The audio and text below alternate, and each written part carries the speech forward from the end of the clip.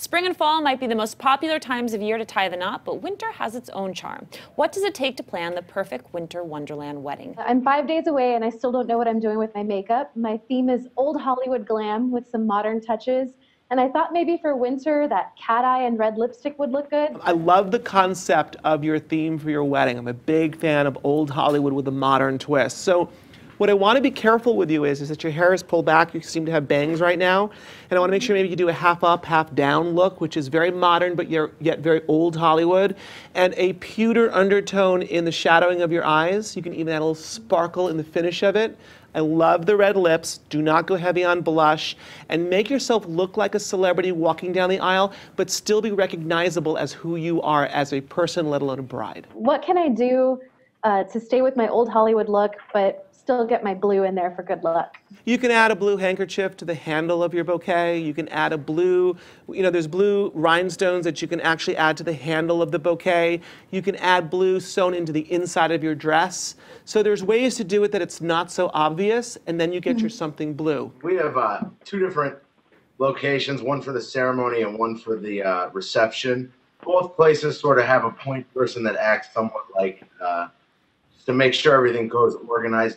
Our question was, should we get someone to do the entire day as an organizer or just kind of go with the flow? What are your recommendations? Not realizing that there was a wedding planner on this chat as well. I'm sure that was the answer. I mean, you've got 2 separate locations. What I don't want to happen for them, and for you, I don't want to happen is that there's someone trying to organize 2 different locations amongst your family or a bridal party.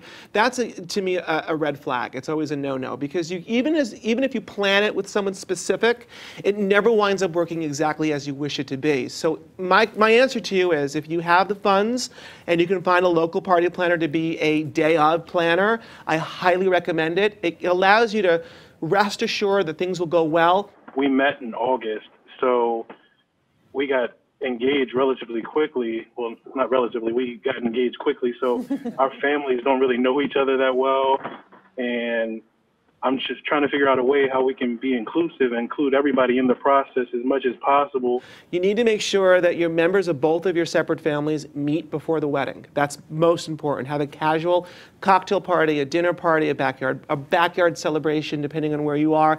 You cannot be introducing families for the first time after you've walked down the aisle. It's a very uncomfortable scenario.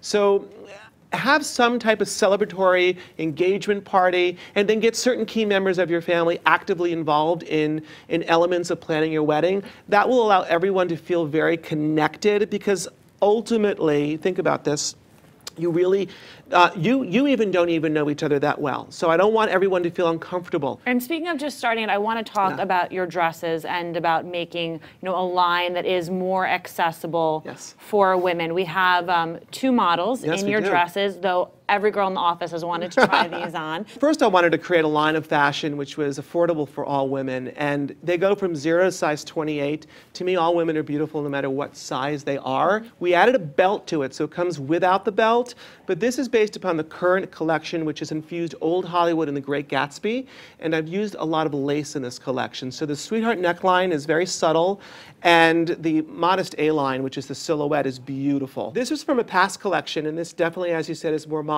The bias cut on the side is a beautiful look. This is for a girl that has a little bit more in the hip, which goes to the silhouette again for the right body type. It's not a Sweetheart neckline.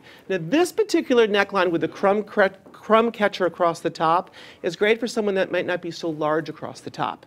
And this actually is very flattering. And also, it's got a modest A-line skirt, a little bit more of a modest ball gown as well. The buttons down the back, the satin as well as the flared out bottom is a great combination. Definitely much more modern in overall design.